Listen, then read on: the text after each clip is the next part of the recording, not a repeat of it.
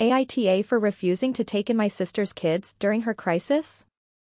My sister, 30F, called me, 26F, yesterday morning to tell me that her partner, 45M, had been rushed to the hospital. She was in hysterics, and I stayed on the phone with her until she made it to the hospital. She works, and her partner stays home with the kids. Together they have 3 kids who are 7, 5, and 2. Here's some background on me and my sister. We had not spoken for almost an entire year before her recent call. We have a strained relationship stemming from our childhood, which was exacerbated by our parents.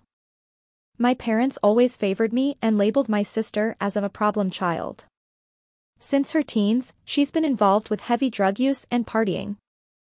She graduated high school but dropped out of community college. Our strict, traditional Asian parents shunned her from their lives after she dropped out. They effectively disowned her and pretend they never had an older daughter. My parents haven't spoken to her in almost a decade and have never met their grandchildren. For the last decade, I've tried to maintain a positive relationship with my sister, but she's betrayed my trust too many times to count. Borrowing money and never returning it, stealing my items and pawning them, bringing me into unnecessary drama, etc.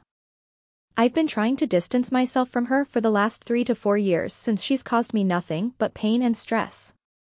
Then last night, she called to let me know that her partner had suffered a severe stroke and had emergency surgery.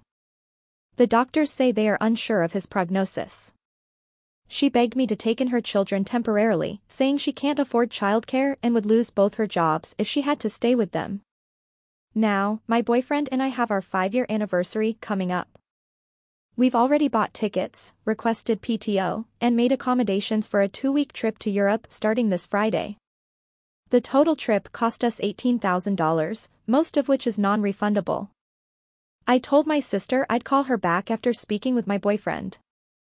He said it was my choice. I decided I wanted to go on our anniversary trip, which I had been looking forward to for a year. I called my sister back and told her I couldn't help because of our trip. She started sobbing and lashed out at me, calling me cruel and selfish. She said we could afford to rebook our vacation and didn't need the money back, but she would lose her job and her children if she couldn't find someone to take them in. It was a tough conversation, but I stuck with my decision. It's been almost a day since our call, and I do feel a lot of guilt. AITA. If you liked this video, make sure you hit the like button and comment down below your thoughts. Also don't forget to subscribe and hit the notification bell for more videos like this.